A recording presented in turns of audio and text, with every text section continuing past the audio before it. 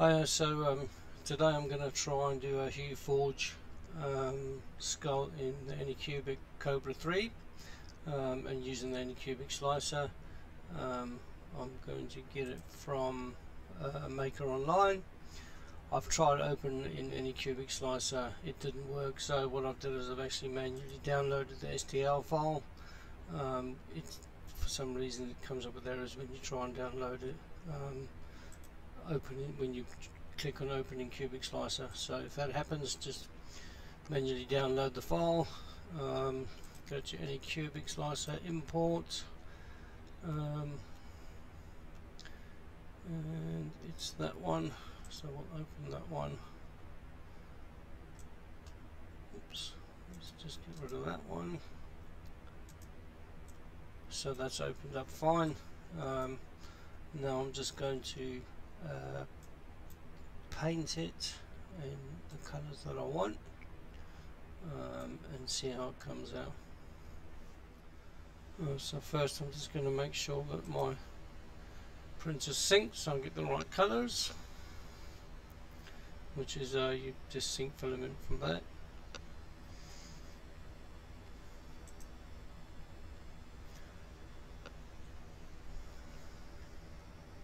To fill, or how it will fill. I'll try and see what happens. Oops. So let's try it at 5%. That's better. That's better.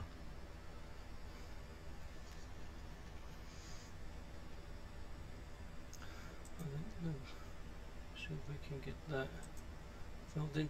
So if you change the percentage angle on this, it won't fill everything up. If you put it on 100% or 90%, it'll fill the whole picture up, but it highlights where you want to actually fill it. It's just quicker.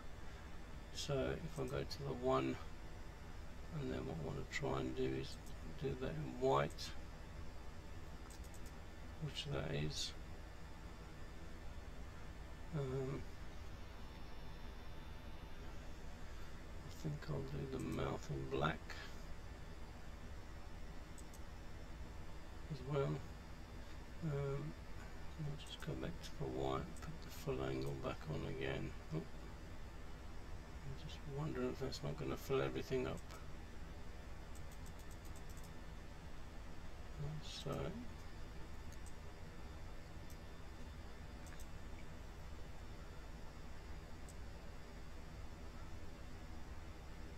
let's put that on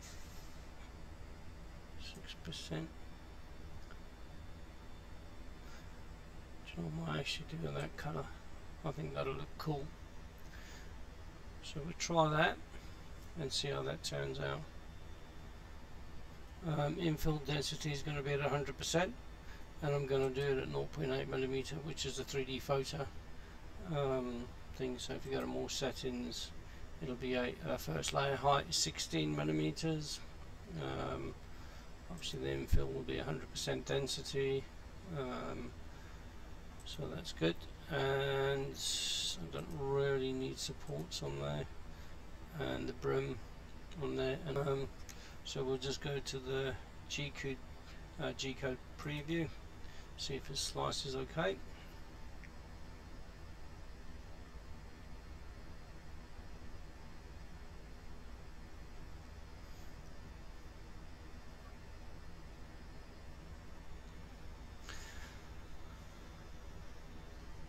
Once it's done the G-code, it'll give you an idea on the actual time it's going to take up in the left hand corner.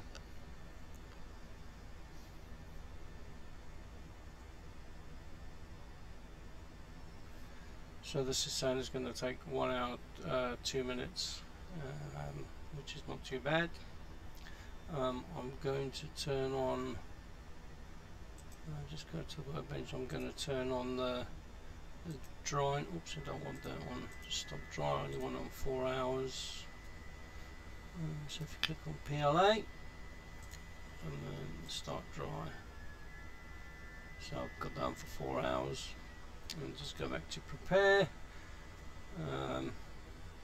So we'll see how this turns out. So what I'll do now is push remote print.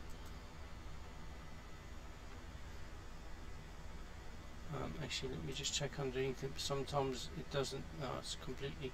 Sometimes if you flip it over, the colour doesn't come all the way through, so you need to colour it as well underneath.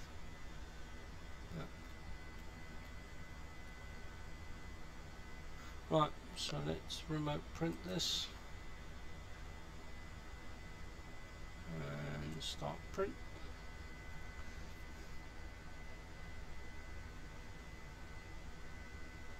So that's sent to the Kobra 3 printer, and then you can go to Workbench to view tasks. I'm going to put it on silent, confirm. Just to show you on here, I've actually changed the flush volume to 0.6 because otherwise it wastes a lot of filament. So it's now just preparing and preheating.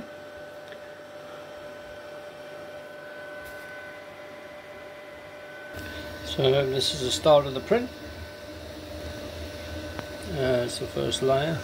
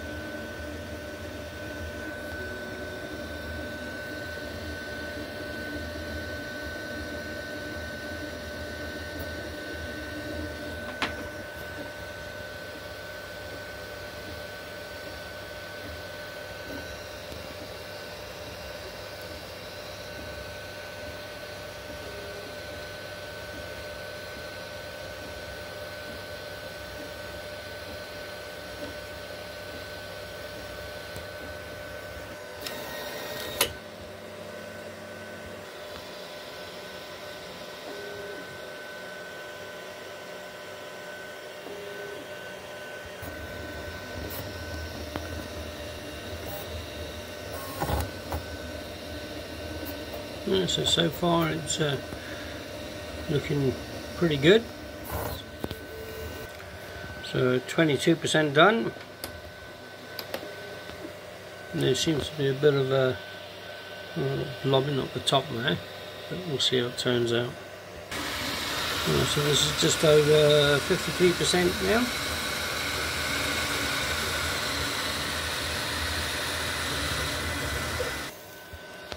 So the print finished, and it took 1 hour 21 minutes 37 seconds. That's what it actually turned out like, so not too bad. There's a bit of blobbing up here, which I think might have been where I had the window open and there's a cold air blowing in. Also a little bit of stringing, which always seems to happen with white for some reason. And that's the purge, so not a lot of waste on there. So for my first Hueforge file, I'm pretty pleased with the way it came out, because I've never done one of these before. I'll try some others later on and put them online, but thank you for watching the video. Please subscribe if you haven't done so already, and keep an eye out for my next video.